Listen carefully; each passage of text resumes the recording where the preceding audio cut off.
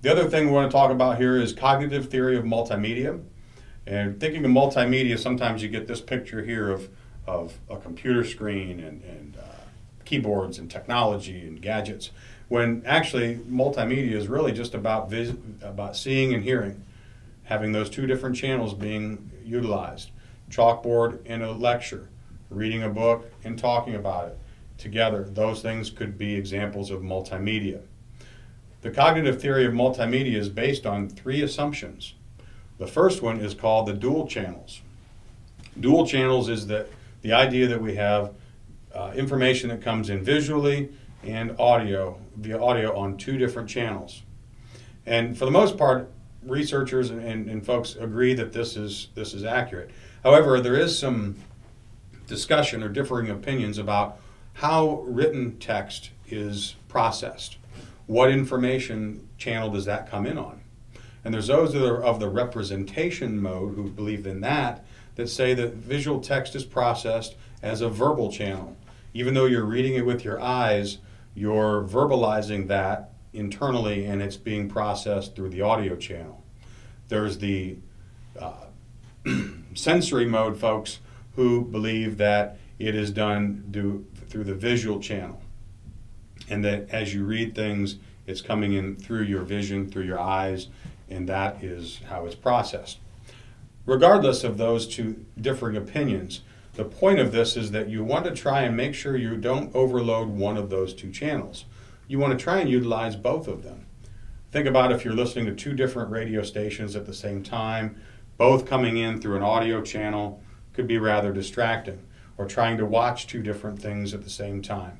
They again may interfere with each other and actually be counterproductive. The second assumption is that there's a limited capacity. These are sticks of RAM, which are going to a computer.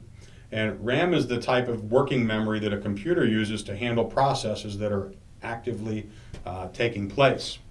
And what RAM does is it tries to process the items that are being done, and eventually you would save those into long-term memory, which you would consider a hard drive or an external hard drive. But the limited capacity just is kind of like what we talked about before with extraneous cognitive load, that people have a limited amount of space and a limited amount of time to be able to handle information. And so we have to be conscious of people's limited capacity. Then the last thing is active processing. And active processing deals with attending to relevant incoming information, organizing it into coherent representations, and integrating mental representations to other knowledge. So what does all that mean? It means being able to take information in through different channels and being able to organize it and figure out how it's going to be used and then remembering it. Doing a puzzle, seeing the picture, being able to see the pieces, organizing them, putting them together to make a picture. The keys to successful active processing include selecting, organizing, and integrating. And a quality multimedia message must contain all three. For example, let's say I want to show how to build a shed.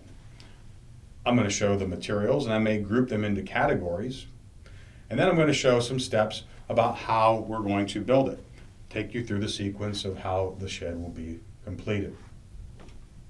Cognitive load theory and cognitive theory of multimedia learning are similar in that they both are concerned with the amount of content that's presented and how what the overall focus is.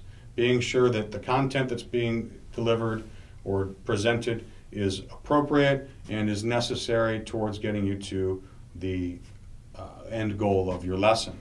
So again, you can think about the intrinsic, and sometimes think about that as the dual channels.